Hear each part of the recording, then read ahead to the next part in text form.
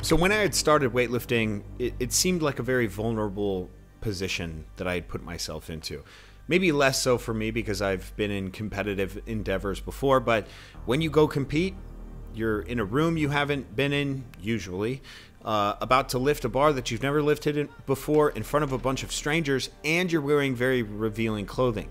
It's called a singlet, and it's, reveals your legs, it reveals your upper body. But quickly that sort of stuff just fades away because all anyone in the room cares about is performance and wanting to see people do the best they can. I was just at the Arnold Expo, which is just a massive expo for all things fitness, strength sport. They had the Rogue Strongman competition, and the weightlifting meet that's attached to the Arnold Expo had 1,800 competitors. So from 8 a.m. to 8 p.m., from Thursday to Sunday, there were 6 platforms constantly running of competition. That means in the back room, there are 10 additional platforms per 6 platforms, so 60 platforms of people running around, making sure they're getting warmed up, moving, trying to do the best they can to perform. So while all of this is going on, no one gives a shit about what other people look like. Even if you did see someone, you go, oh, well, she's hot, or he's hot, or he's jacked, she's fucking jacked, or he's fat, she's fat. Like, if you're doing something like that, you're not focusing on performance. You're not focusing on getting your athlete ready. You're not focusing as the athlete on getting ready to perform. Right? So it's a really beautiful thing. And having done this for a while, it's like I don't notice like what people look like. I don't give a shit. And that's not me trying to be very virtuous. It's like I just don't have time. Like I don't have the bandwidth to care about it. So when I got into YouTube and thrust into the limelight a little more, it definitely was jarring to see people and the amount of comments talking about how I look or how a certain person looks. But then I got used to it, and now it's just understood. That's just how the world works. Is like, the beauty of weightlifting that I see in person, might not always translate to the masses, and I understand that. I have been, people comment on the way that I look every single day. And yes, it hurts a little bit, but also I know what I signed up for. If I can't take the heat, I got to get out of the kitchen. But sometimes I wonder, why is the kitchen so goddamn hot? Like, is there anything we can change? And I would love to change the way people think. I would love to have people kind of understand the essence of these strength sports that you can only really understand once you get in the room of it. Really. But anyways, the reason I'm bringing this up is because Nat Arem, who is the creator of Hook Grip, and for those of you who don't know Hook Grip, they have a YouTube channel that they've stopped posting on because they focus more on Instagram. They have a really, really good equipment store for weightlifting. They do posters, t-shirts. Their equipment is really, really good. And I know Nat personally, but he was on a podcast with Seb from Weightlifting House, the Weightlifting House podcast. And in it, he said some things that people found controversial. So we're going to listen to those exact things. As a group of like media people, we give more attention to certain lifters than we do others. Do you feel like there are some lifters who, for some reason, just don't get popular despite the fact that people post them, they're really amazing? And then on the flip side, are there people who it's like, how did you get so famous where like you're not even like necessarily the best lifter, or maybe you are really good, but like nobody's been posting about you? Like, do you find that there are a few outliers where you're like, how did that lifter get so popular? Or how are they still not so popular? Yeah, there's definitely examples. I mean, it's tough for me to think of people off the top of my head. Right.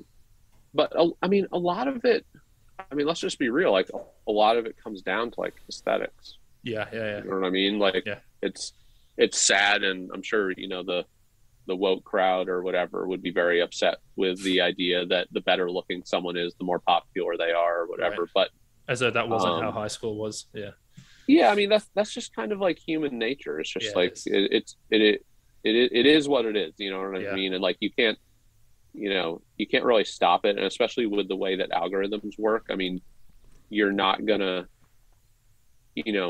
get someone who is kind of like I don't know if like this is the right term to use because like someone will probably get mad at me for this, but if someone's like not really an aesthetic lifter, they're not gonna be more popular than someone who has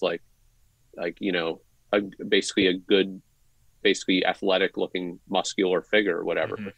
It's just not, like for instance, no, you're not going to get some like random like fat dude to be more popular than Lou. Because like Lou's walking around with like big traps. And, I don't know. Maybe Lash. If you call Lasher a random fat dude, then Lasher maybe. He's I feel like there's a little bit there. There's a little bit of an exception for, I would say, male supers and I'm talking about in like the public. I don't know what to call it, like the zeitgeist or whatever. Like just in like the general public feeling. Like people seem willing to excuse male supers for being fat. Yeah. But they don't seem to be willing to, do that for female supers, which I think is kind of sad because they're, the female supers, and don't get me wrong, the female supers are fat. Anyone who says the female supers aren't fat is wrong. No, not Kashirina. She wasn't really fat, but like, I mean, in general, the female supers are fat, and so are the male supers. They're all fat. They're fat. If someone tries to say they're not fat, they're just lying to themselves. However, they're like exceptionally talented athletes. Okay, so let's break this down a little bit. I think the first part, Nat says, people are going to be more attracted to more aesthetic looking lifters, and that, that's the truth. And again, from my perspective, it's not the truth. From the perspective of the people in the weightlifting community, it's usually not the truth. But from the general population, if we were to grow this sport, it's a higher likelihood that people are going to care about the people that they find attractive. And that sucks. It sucks, but it's the way things are. There are lifters out there, I'm not going to name names or examples, who aren't as good as others, who are way more prevalent and have much more fame than those who, are objectively better than them. I can use myself as an example. I mean, I have many more followers on YouTube and on Instagram than when I was competing than my other competitors.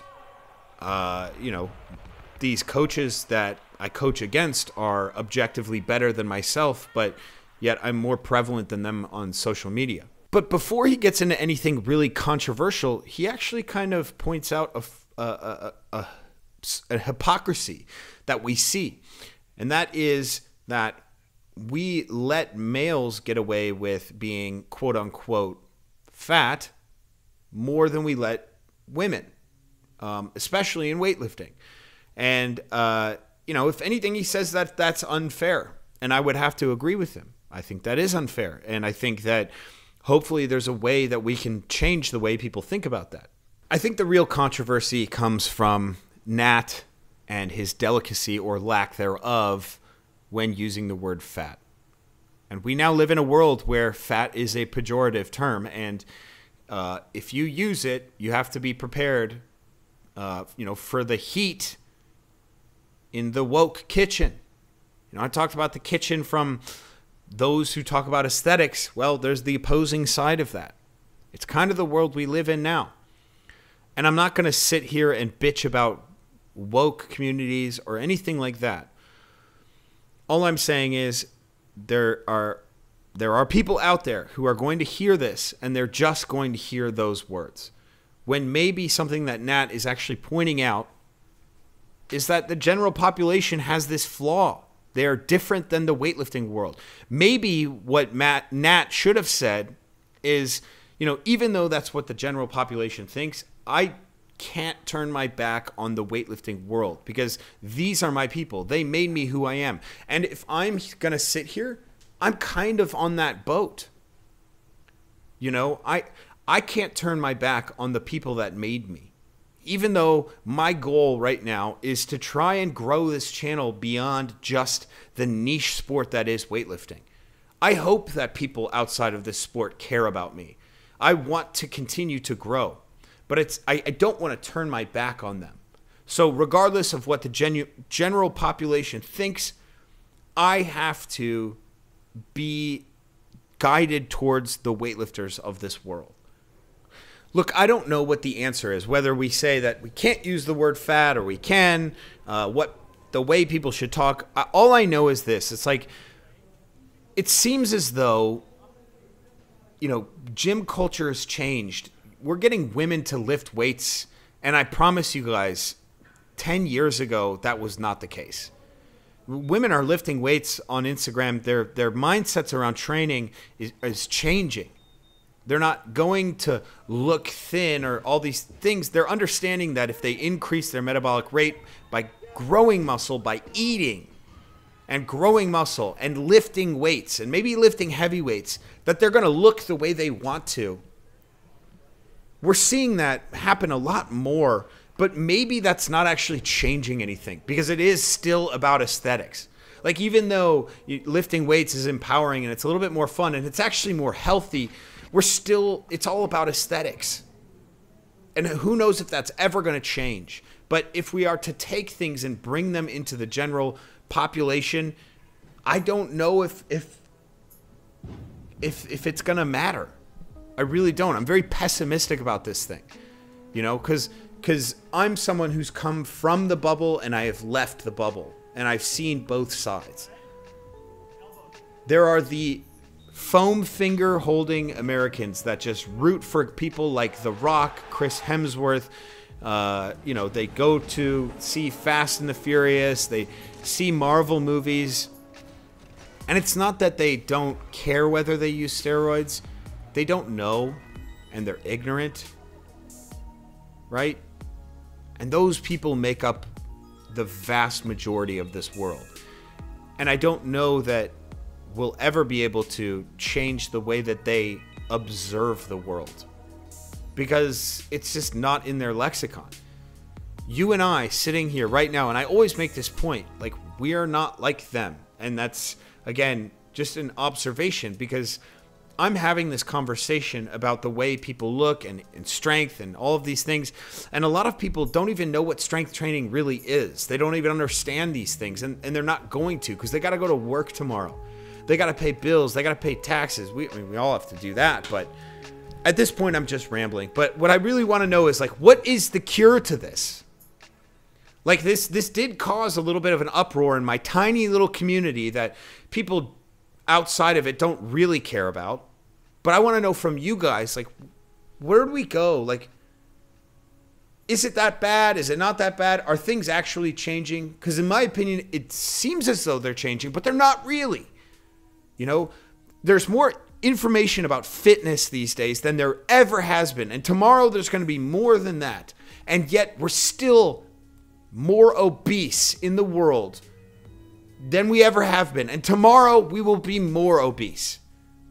And even though we see lifters who have larger bodies break American records, world records, we're still going to see, you know, people call them fat. Are these things going to change? Do they need to change? Let me know in the comments. Thank you for watching.